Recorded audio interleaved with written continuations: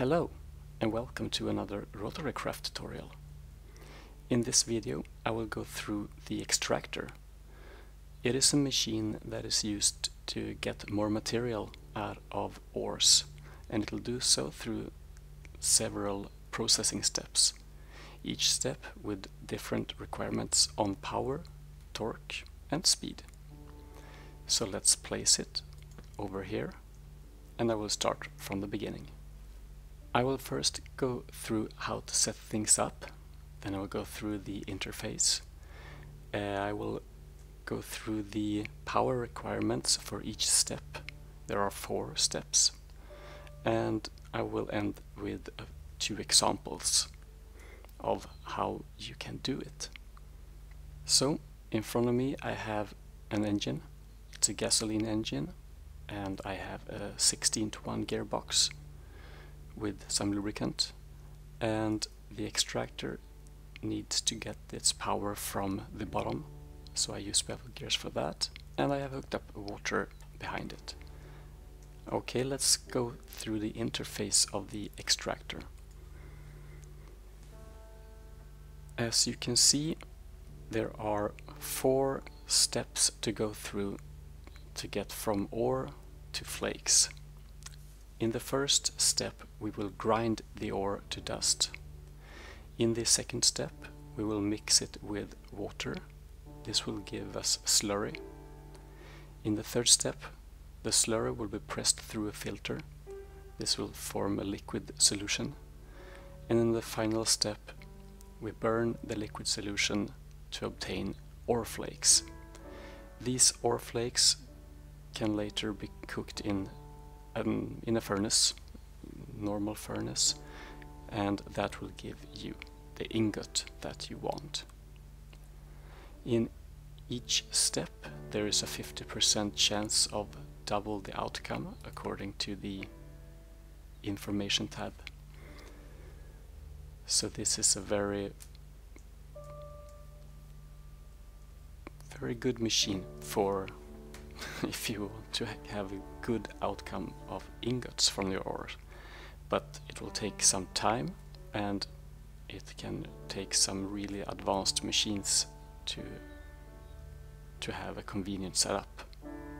Okay, now let's go through the power requirements. In the right side of this, in the extractor interface, we have 4 bars for power, speed and torque. And when I turn the engine on, it will be clear exactly what they mean.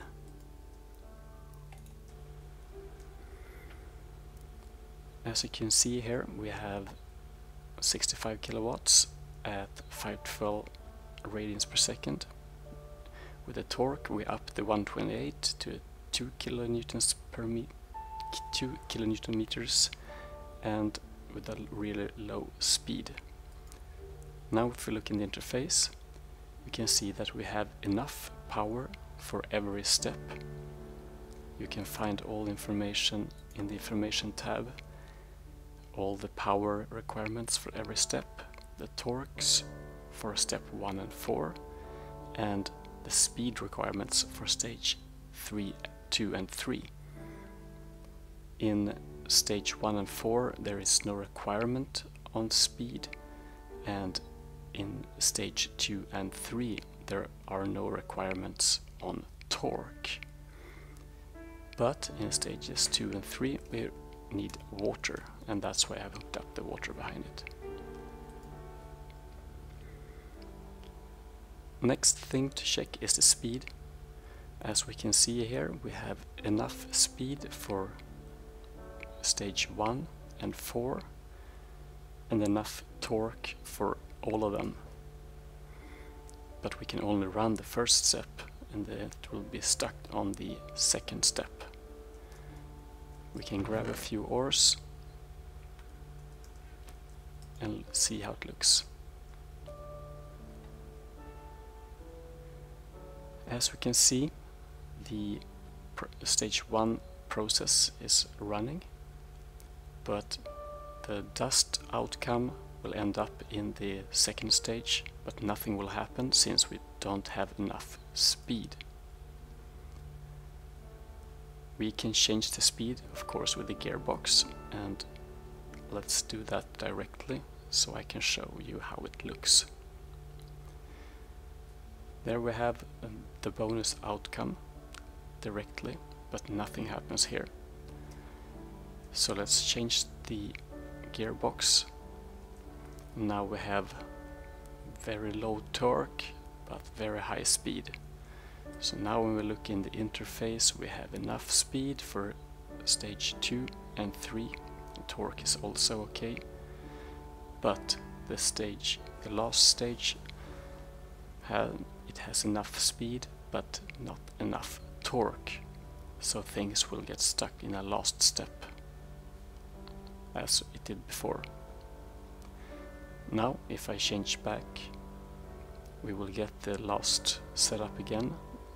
That means enough speed and torque for stage 1 and 4, but not for 2 and 3. So now we can see stage 1 and 4 running, and they will do so simultaneously. So you could either have several lines set up, or you can switch manually. For example, if you only need one type of ore in very small amount. Now we can see that we get the final ore flakes, and these can be run in a furnace as said before. Then we'll get iron ingots. But switching between speed and torque with the gearbox in a manual way, it's not very convenient if you have a large amount of ores or different types of ores. So what would it take to have this in a single line? Well, looking at the numbers, we need 65 kilowatts as a minimum, but to match the highest torque requirement, that's 512 Newton meters, and the highest speed requirement, 8 kiloradians per second, that ends up with 4 megawatts. So of course we need a lot a lot of gasoline engines to get up to 4 megawatts of power. Luckily we can use something different. How about a microturbine? These will output 2 megawatts each, and combining them will give us the 4 megawatts we need. After that, it's simply a matter of, with the correct gearbox, to give us the 4 megawatts at 512 Newton meters and 8,000 radians per second. So let's start this up. And while that heats up, we can have a few of each type of ore. I'll be right back when we have the appropriate power, speed and torque. Alright, and now they are running at full speed.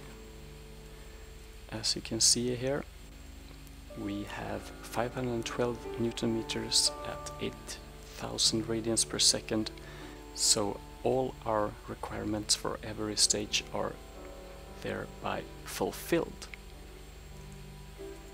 So now we can just throw all our ores into a chest, feed them into the extractor, and just let every step run.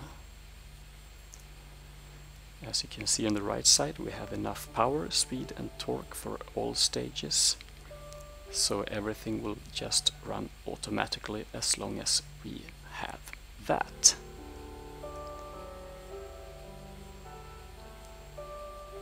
And finally we have our ore flakes. So now it's just a matter of let them out like that. Now we have direct feed from top and direct output to the side. So just take the flakes and cook them, and this will give you ingots. The same goes for all other types as well.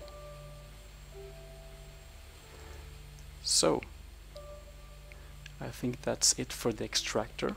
I hope everything is clear, and I thank you for watching, and I hope to see you in the next video. Bye!